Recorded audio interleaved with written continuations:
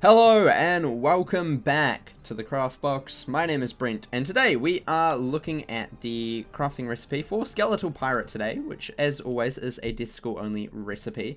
We've only got 4 left, which is great.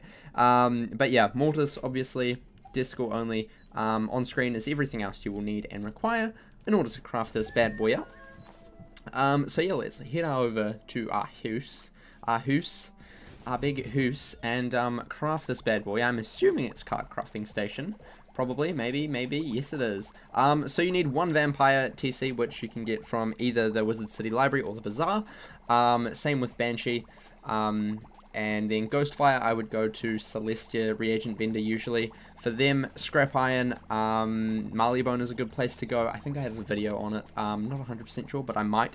Bronze Gears, I would go to the Bazaar first and see what you can find. I'm not really sure how to get them. I think they drop from lots of creatures around, so yeah, that is my best bet. Go to the Bazaar. And then Deep Mushrooms, I would recommend the shopping district in Wizard City behind the buildings. There's a lot of them there. But yeah, let's create this bad boy. Boom. 1 Skeletal Pirate TC, and as always, that is a Death School rank 5.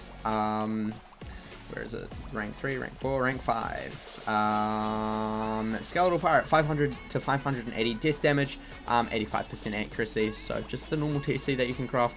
Obviously, death school only. But anyway, that is all for today. Thank you for watching. Remember to like and subscribe. If you're already subscribed, press the little bell so you know exactly when I post another video. And remember to craft outside the box.